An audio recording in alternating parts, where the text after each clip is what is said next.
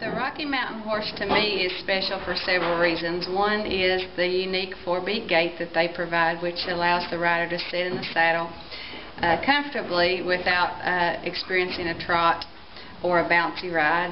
And I also love their disposition. They're just a very people-oriented horse. They love to be around you. They love to please you. They're very willing, and just an overall pleasure horse.